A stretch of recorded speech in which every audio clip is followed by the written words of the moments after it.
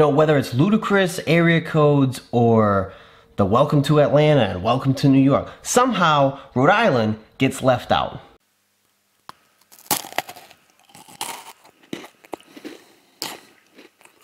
I figured this is a good opportunity to run down some of the cities and towns and some of the stuff that you'll encounter while you're here in Rhode Island. Johnston. This is like a mix of like 1960s Italian and current day Jersey Shore. You can always tell when someone's from Johnston even if you don't know them. Foster, Gloucester. These are technically two different towns, but nobody knows the difference. The only thing we know about these two is they ain't never going to school. They probably canceled school in like December of 2019 as a precaution to the Rona before we even found out about it. They hate school. And all the kids hate them because on a snow day, the first one up is Lincoln. Now, the only thing I know about Lincoln is it's all white. Seriously, I don't think there's been any diversity in that town since Randy Moss moved out. Like weird vibes, almost culty.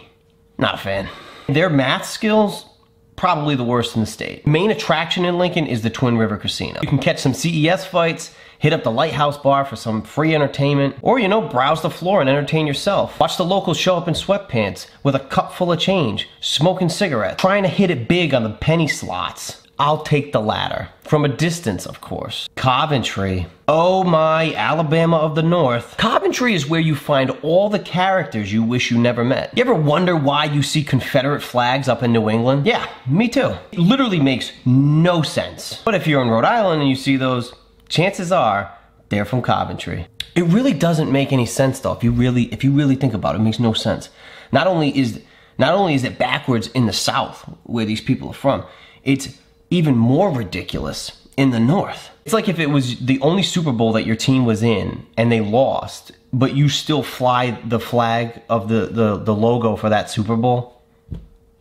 Is this not stupid to anybody else? Is it just me? West Warwick.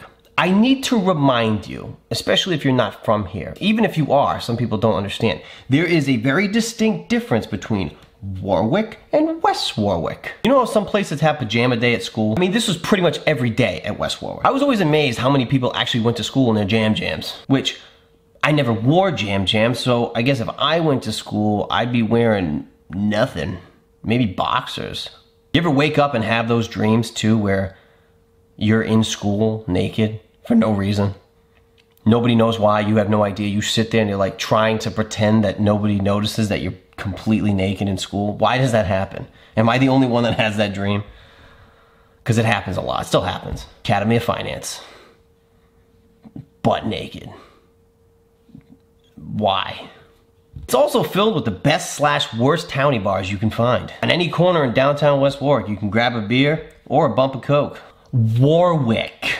Like the regular Warwick. Home of the PBD airport. I guess it really doesn't matter, but if you live in Warwick, you get all sorts of jerked off when people say they're flying into Providence. No, it's Warwick, batch. Thanks, but you're not exactly upselling flying into Rhode Island by saying you're landing in Warwick.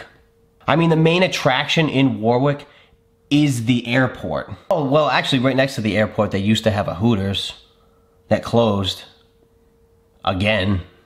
For 8 years. They were actually gonna reopen, and then the Rona hit.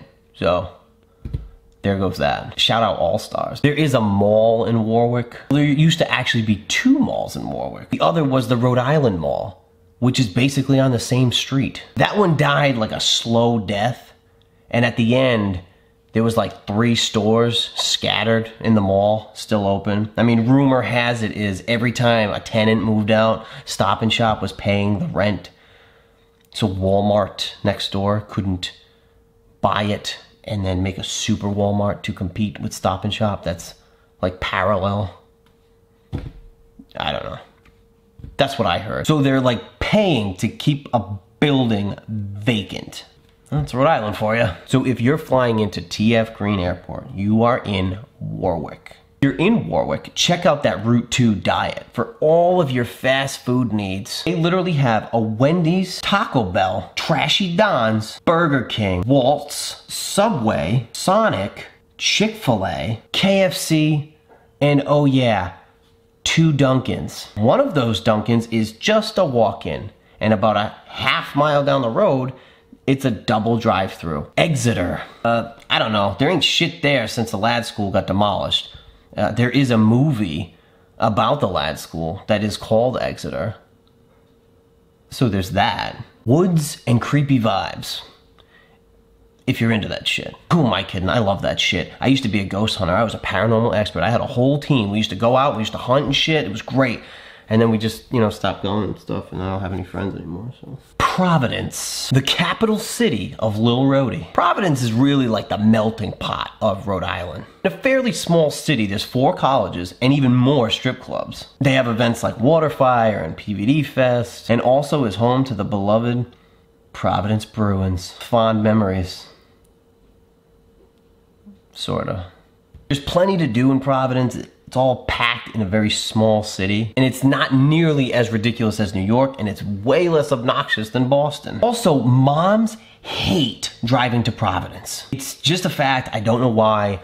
It's just a fact. They hate driving to Providence. They don't even like I think they close their eyes when they go on the highway through Providence.